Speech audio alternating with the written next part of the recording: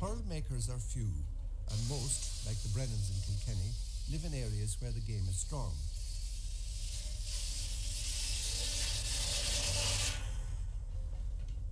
John Surlis is an exception. He plies his craft in modest Raiden, County Roscommon, a county where Gaelic football is king.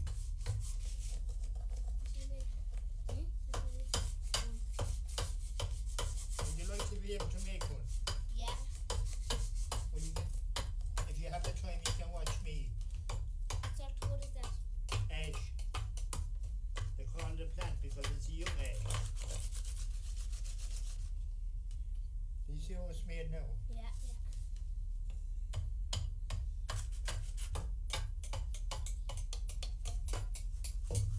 Now, how would you know a good hurley? It's good and strong. Yeah. And the grain running all the way down, Yeah. roundabout that way. And when you get it coming all the way straight and a roundabout in the horseshoe shape, Yeah. that's a good hurley, because when you hit the ball, if it was straight, that piece it'd break off, Yeah. and all you had left was the straight bit then. You'd be shouting for a hurley.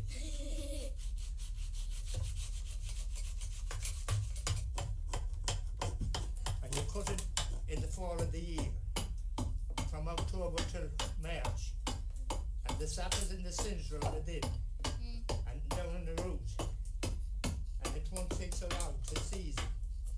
If you cut it in summertime, it'll be all sap and soft. And you never heard of Christy Ring? No. When he was supposed to be the best hurler in Ireland, and he died a few years ago.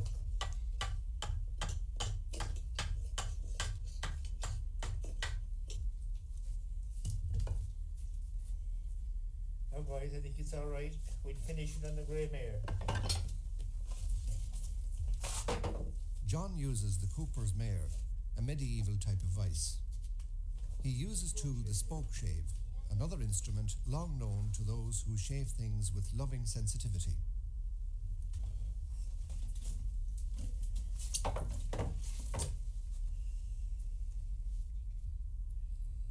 Now, all I'll have to do is take the track of the saw.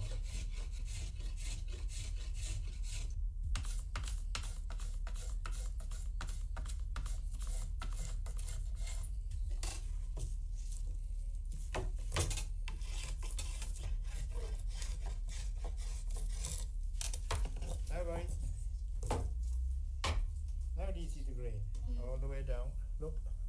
And roundabout. I have the track of the saw off now. That's the sawdust. We're down to the right side. What's that sandpaper there for ground? The sandpaper, Yeah. well, it gives a grip. When I leaned and pressed down on that, the sandpaper gives it a rough grip. Yeah. And if I didn't have sandpaper on it, I'd have to do this with the saw to roughen that so it wouldn't be slippery. And the same here.